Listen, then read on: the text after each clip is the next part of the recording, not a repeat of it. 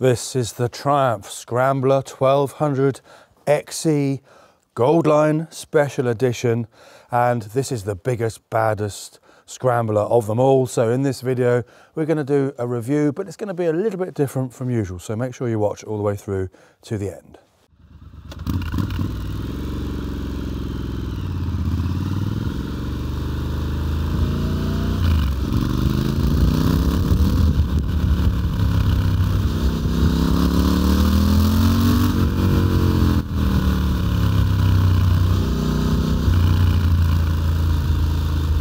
The Goldline edition is £13,995 in the UK. Check in your country what the price is there. You've got this absolutely stunningly beautiful orange tank. I absolutely love it. The paintwork is fantastic. It's got such beautiful detail, hand painted, and it really is a stunning looking motorcycle. You've got the longer travel suspension on this with the gold anodized forks, and it would look so much better if they were black. But unfortunately, there's no option. That's the colour they come in. So if you wanted to change that, you're going to have to respray it yourself. You've got 250 millimetres, that's 9.8 inches of suspension travel front and rear. And that gives this bike a little bit better off-road ability, especially on the bumpy stuff. On the road, hitting potholes, it's tremendous. It really is very good. So this bike is a great bike for tackling the gnarly stuff. And it's better looking than an adventure bike, of course, as well. So this is the adventure bike for cool people, I would say, because it really is stunning to look at.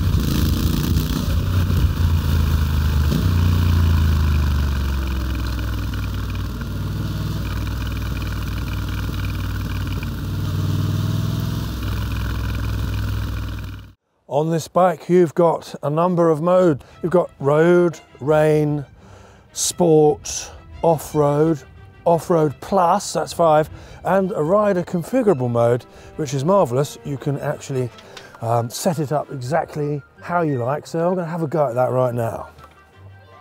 Okay, so go into modes and scroll through here. So I think we're going to home menu.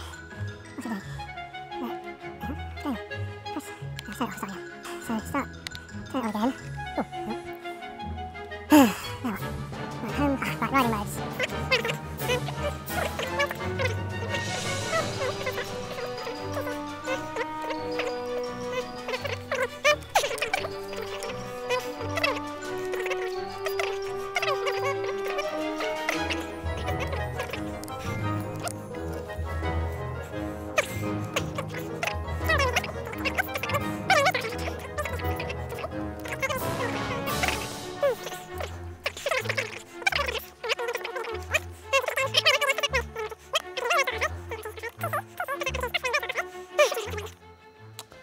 And that is it.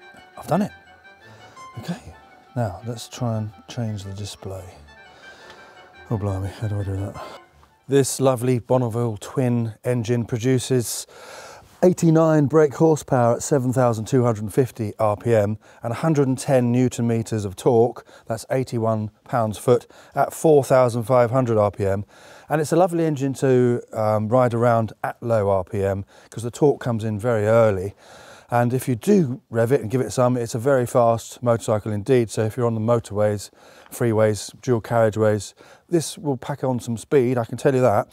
But it's also quite nice for burbling around as well in the countryside and in the cities, commuting, all that sort of thing.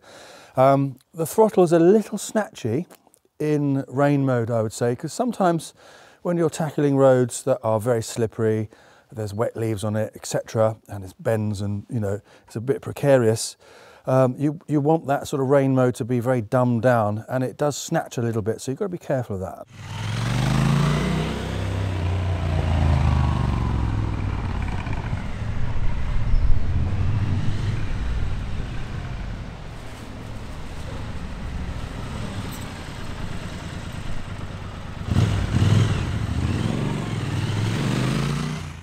The front wheel is 21 inches in diameter, the rear is 17.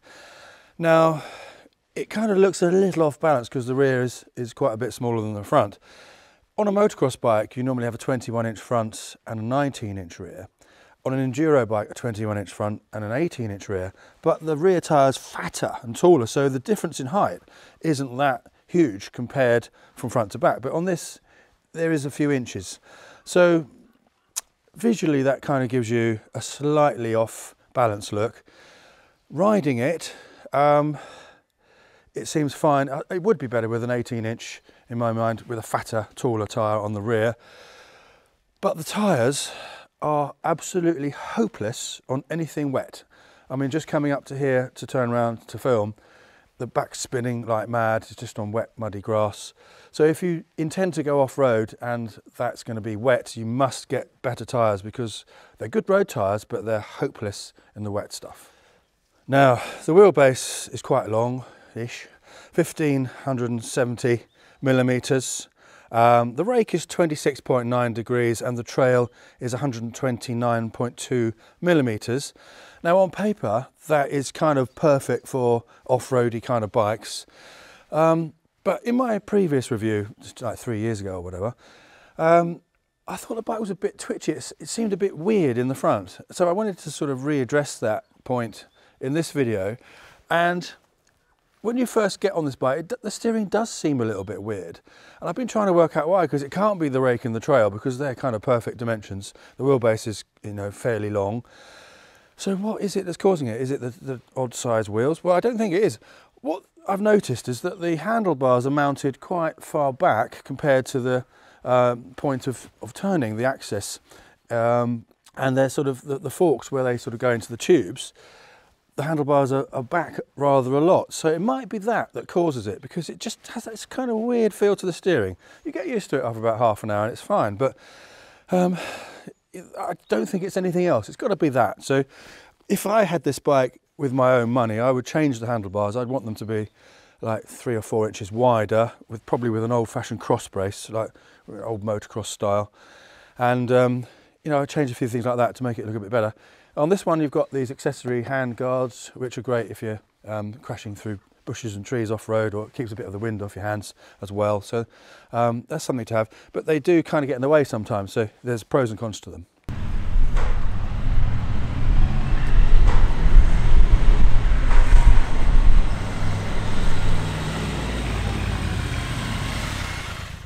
As with pretty much all of the Triumphs, there's a little USB thing under the seat. You put your key in the side here and you remove the seat, and there's a little box here where you can put your mobile phone, and if you can open it, and a little connector there for a USB charger.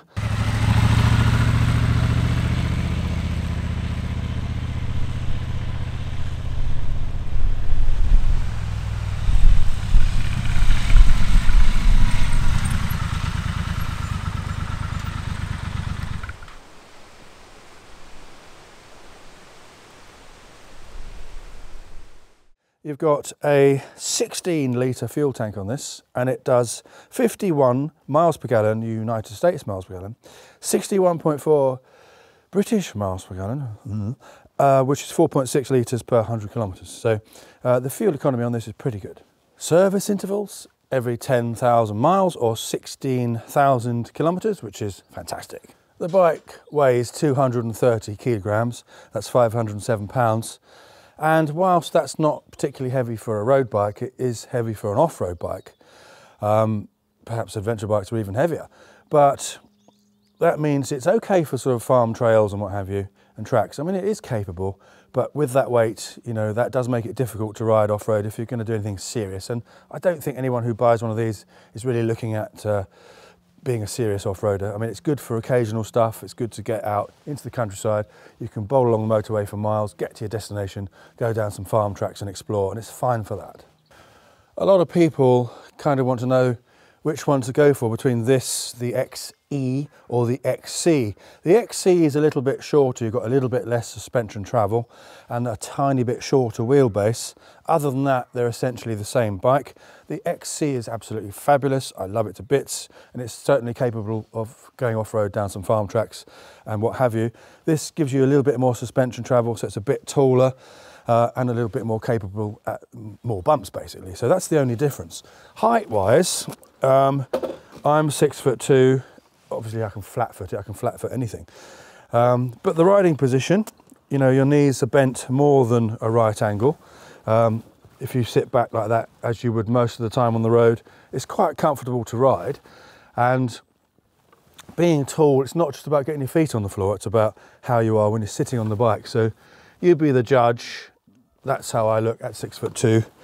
I've got a 34 inseam and arms like an ape. So you can see how you would look on it in your mind. If you're shorter than that, obviously under 5'10", you're going to find it high and you'll be on your tiptoes a little bit.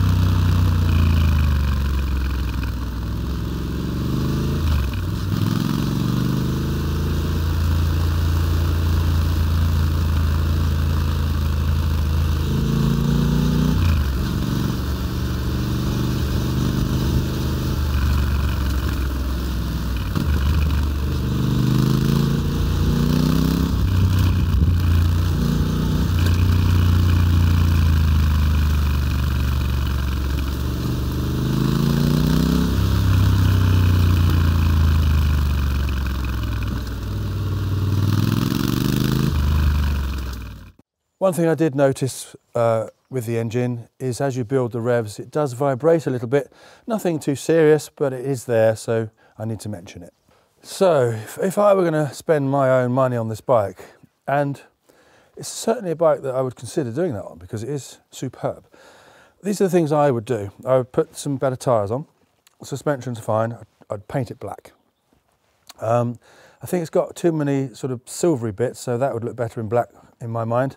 I don't like the look of handguards, so I wouldn't have them on. I think there's too much silvery parts here, so if I'd either get rid of them or paint them black, I don't know if this is necessary. I'd say you can get your trouser stuck in there. I would change the exhaust pipe for something that sounds a bit more raspy. Even have one that follows the line of the frame, because I think that looks quite nice on these. I would keep the seat. I love the seat. The grab rail here is very handy. This one's actually got an accessory bag on the side with a frame, which you can obviously undo and take it off if you want to. And the bag's got some little clips so you can take the bag with you once you get to your destination. It doesn't look particularly amazing, but it really is useful. And I found, I've kept it on. I was going to take it off because it looks better, but it was so handy to have it. Put the camera in, and I went to the fish and chip shop, put my fish and chips in there, went off somewhere to eat it. So it's jolly useful to have. So that's probably worth getting. It's not quite like an adventure bike where you've got so many big bags and boxes that you can put on it. But in a way, it's a good thing because you can take too much stuff when you go somewhere, can't you? So keep it to the minimum, and this does the job nicely. Oh. Oh. Oh. Oh. Now the dial screen TFT thing, I don't like TFT screens. I think it spoils the look of the bike. A bike like this needs to be really classic, and it would look so much better with two analog dials, one for the speedometer and one for the rev counter. That would look beautiful. And if Triumph are going to sort of upgrade or change the bike in the future. That's what I think most people would want to see. It's easy to read though, whether you're in the daylight or nighttime, sunlight, whatever. So no, you can see it all right, but at the same time, it's very fussy, it's very busy, there's a lot going on there, and I don't know what to look at. One of the things that does surprise me, when you look at the mode you're in, which we'll come to in a minute, it sort of low lights and makes darker the mode you're not in. So it's the one above that. So that's a little bit tricky to work out at a glance. Of course, once you get to know the bike, you'll know what you're looking at, but it's not intuitive. I think it needs more modes. You've got the button on the left here to change through them. It could do with a wet leaves on the road mode and a grass mode and a mud mode and probably a sand mode. That would improve the bike no end. Of course, I'm joking. It's got far too many and far too complicated. And I don't want to be messing about changing the settings. This is my view. We should have 3 modes: dry, wet, and muck. And call them that. I mean, that would be pretty cool, be unusual. Like the R18's got rock and roll and rain. It could be engineered in for the right conditions and the right settings for those conditions, and that's it. I just want to press the button and it does it. I don't want to have to change anything and look through, have I got it in there, and you don't know which one you're in. It's very complicated. Keep it simple, then you can go back to the retro dial and just have a little display underneath just to let you know what mode you're in, and that would be enough. Now, I'm trying to work out where the bike was made because a lot of people have asked me that, and it doesn't say. So if you know, does it say? Triumph motorcycles? No, it doesn't say. So I don't know. Where was it made? Obviously, it's a British company and they're designed in Great Britain and England. I believe it's made abroad, but I can't be sure. So comment below and let me know. One of the things you hear about a lot with these bikes is the heat from the exhaust. And yes, it does get hot, but not so much so that it's a problem. So I was squeezing my leg on here tight on purpose and it wasn't burning me. When you touch it after a long ride, it is hot. I mean, you can just about touch it and pat it. You wouldn't want to hold your hand on there for long. But generally, the engine does put out quite a lot of heat. It does dissipate the heat, which is what it's supposed to do. So you do feel warm. So I'm not in California, so I can't really tell what it would be like in a really hot country. I'd imagine it would feel warm, but you can change the exhaust and what have you, because the cat obviously gets ever so hot in there. So if you didn't have that, it would be more free-flowing and it wouldn't be so hot. Now, things like changing the traction control, turning them, I can't say that. Things like, start again. Things like turning off the traction control can be done. It seems to me that when the engine is stopped and you start again, it resets itself to the standard. But I do find it a bit confusing, so I can't be 100% on that. You've got a lovely flat bench seat, perfect, I love them. And there's plenty of space on the back for a pillion. And suspension wise, they're adjustable, so there's no problem there. You can certainly take a pillion passenger on the back, obviously depending on your weight, but if you're an average normal weight, it's all been designed for that, so not a problem at all. Now, this little mudguard here, I think it's aluminium, it sounds like aluminium. It's not big enough, it looks lovely, but it's not big enough. Now, I haven't cleaned the bike after riding it, and I've only been down some farm tracks and on the road. I haven't been scrambling on it, but the radiator here is thick with mud, and you know, the mudguard isn't doing its job of protecting the bike. And these aren't the easiest bikes to clean because there's lots of nooks and crannies, especially if you've got the accessory radiator guard on it, then the mud gets in between that. This hasn't got the accessory light guard either, which is a good thing because you can't clean the light if you've got that on it. So less is more. A bike like this, you want to strip it down to the bare essentials. And I think adding all the different accessories on it isn't a good thing because it spoils the look of it in my mind. But yeah, the mud guards aren't brilliant. The back one, there's lots of mud splashed up and there's mud on the seat here, so it's not quite doing its job. And under there, you know, same as any bike really, it gets muddy if you're going in dirty places.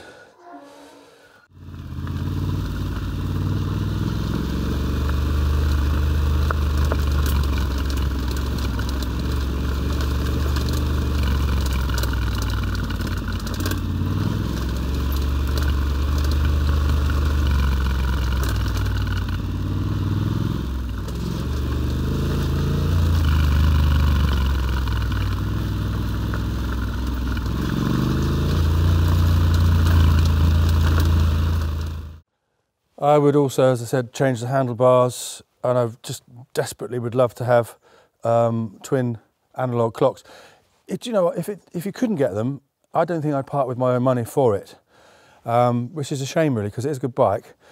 Going on to the mirrors, as they come standard, I can see half of the road behind me. Bikes like this, I was thinking just the other day, are going to become a thing of the past soon, 2030, 2035. So really, I'm thinking that I might start buying one or two really beautiful bikes that I like to keep, because you don't want to go out in 6 years' time and find that you can only buy an electric bike and all these beautiful motorcycles are a thing of the past. So that's something to bear in mind. So now's the time to go and get one. If you like it, buy it, keep hold of it. It probably won't lose value. Eventually it's going to be a classic bike, it'll go up in value. I'm sure there's going to be petrol around in the pumps for many years to come. Who knows how many, but I'm not going to say any more about that subject. But that's it, yeah, do it, buy the bike. So thanks for watching. Don't forget to like, subscribe, all that stuff. I've just redesigned some of the t-shirts and put them on again, so have a look at those. And that's about it. So it's goodbye from me, and it's goodbye from him. Goodbye. Don't panic, Captain Mannering. All right, we're in gear.